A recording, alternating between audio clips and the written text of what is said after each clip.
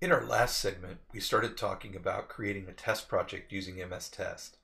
But before we can really start writing tests, we need to also add support for EntityFramework to our application.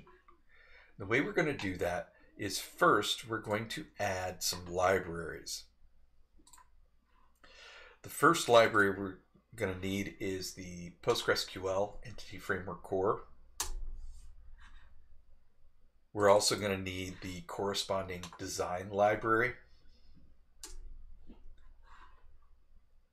We need the Microsoft EntityFramework Core Tools package. And again, the corresponding design library. The design libraries have two possible purposes. The first is if you're doing database first. Let's say you already have an existing database with a schema and relationships and foreign keys and things like that. You can use the design tools to reverse engineer that database into C# entities. The other method is that you can do code first, which is what we're going to do today. We're going to take our existing POCOs, we're going to create a database context, and we're going to use those tools to generate schema migrations in C#.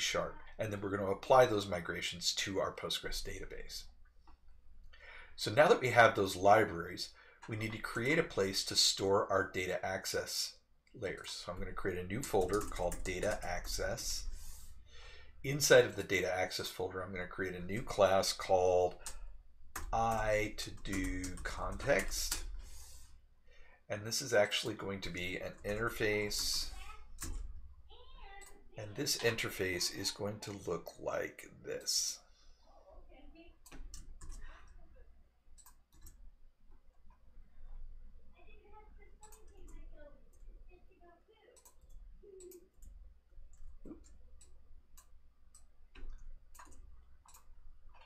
And we need to get some using statements in for some of these classes.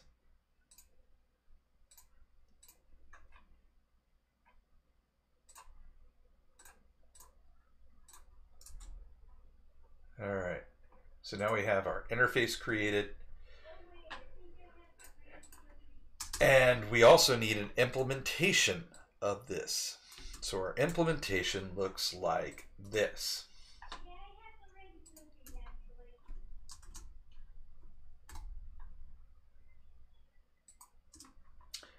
And you'll notice that we have a constructor that takes a DB context options instance and passes it to the base constructor for DB context.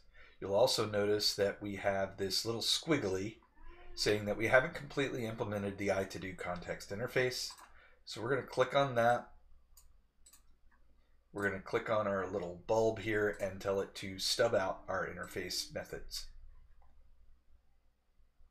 Problem solved.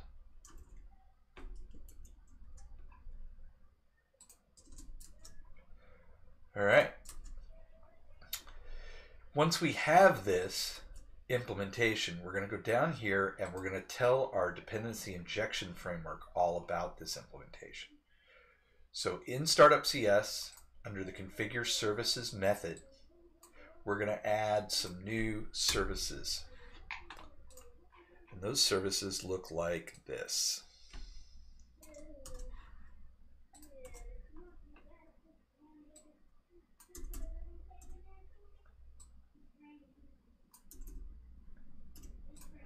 So we're going to say services.addDBContext with our DB context type.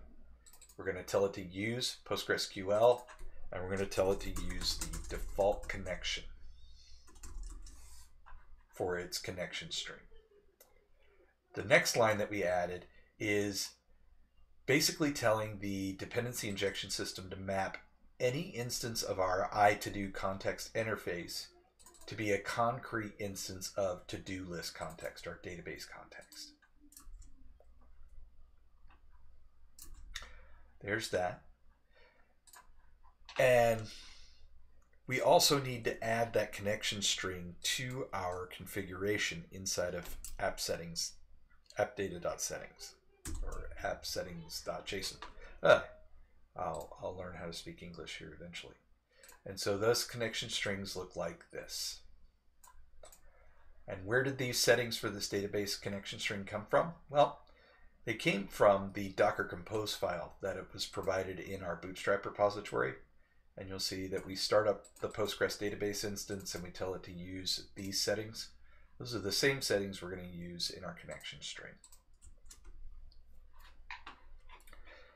Now, let's actually implement the create, retrieve, update, delete operations inside of our database context class.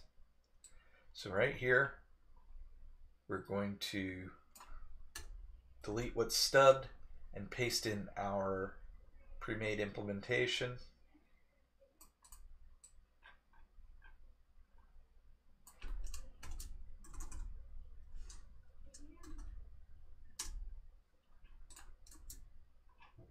And we need to add another using statement for system.link. But these methods are very simple and straightforward. Anybody should be able to recognize these as even a beginner in C# and .NET. So we've got our update to do method that takes an ID and the updated data. We find that ID in our database context. If we can't, we throw an argument exception, which will then catch in our controller to return a 404. If we do find it, we copy the data from our provided to our existing. We save the changes in the database schema, and we return the updated to-do object. We've got our delete operation, our add to-do, our get to-do. The most complicated is the update, and it's not all that complicated. All right. Now that we've done that, we have our libraries, we've linked it to our dependency injection, we have our implementations, we can create our schema migration. So we're going to use .NET EF migrations add, and this first migration we're going to call initial create.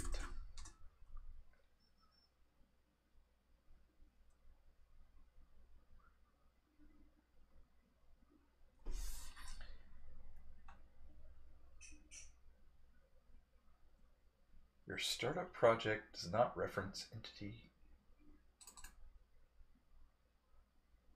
I'm certain we added that, but we'll do it again. .NET add package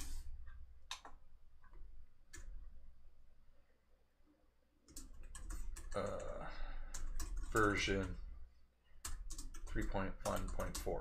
Oh, no, not 2, 4.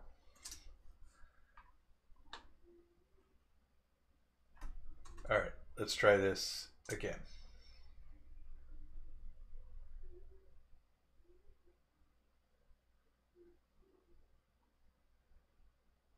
And there, we've created the migrations. And if we look in here, we've got some new C# code for that migration and for our database context, exactly as we would expect. Now, I have an instance of Postgres running via Docker and Docker Compose. The way I launched that was using that Docker Compose files by saying Docker Compose up to do DB. And we're going to apply our newly created migrations. So we'll say .NET EF database update. This will take those migrations we just generated and created and apply them to our PostgreSQL database. And we can verify that by saying psql-h loopback username to do DB, database name to do, password to do DB, and we can list the tables DT, and you'll see that we now have a to-dos table and an EF migration history table. This is how EntityFramework migrations check to see which migrations have been applied and which migrations haven't been applied. With that, we have fully implemented the requirements for EntityFramework to be used in our ASP.NETCore application. In the next segment, we're going to go ahead and do our test-first, test-driven development to implement some of the methods of our controller.